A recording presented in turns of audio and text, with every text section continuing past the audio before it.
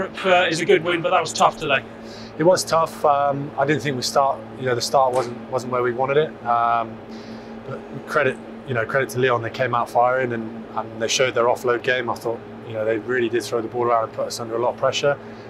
We're disappointed with the first 20 minutes, especially, but it's a test of character to come back from 17-0 down. So yeah, we're happy with the overall performance. Do you have to reacquaint yourself with Slady and Hilly and Dicky and it's the first time you've seen them in months? Yeah, it is. It's great to have them back. I think even the guys you just mentioned there, they're all bang on form and they add so much to the team. So it's good to get alongside those guys. Stuff at champions today though. You had to dig deep and you found a way in the end. Yeah, we found a way. I think.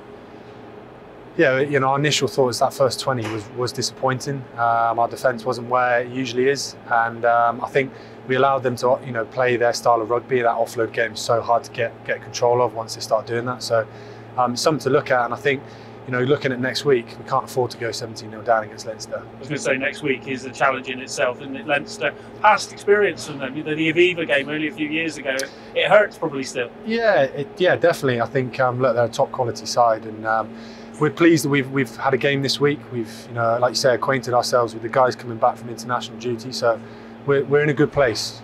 Having been around the place, you guys are driving each other. You want to do another successful year. You want to have more trophies in the bank. You can see that in the performances like today. Yeah, definitely. I think look, there's a way of doing it, of driving each other. And I think in the past we've sort of moaned a little bit at each other, and it's just about bringing the best out of each and every one of us. And I think we did that today. We turned it around. That last 20 before half time was crucial, and then we started the second half really well. What about Leinster next week? As you say, star-studded names, a lot of the Ireland squad in there. It's going to be tough. Yeah, it's going to be tough, but hey, it's quarter-final of the European Cup. Every team's going to play really well. So they're the games, and these are the games you remember for the rest of your life. So we're really looking forward to it.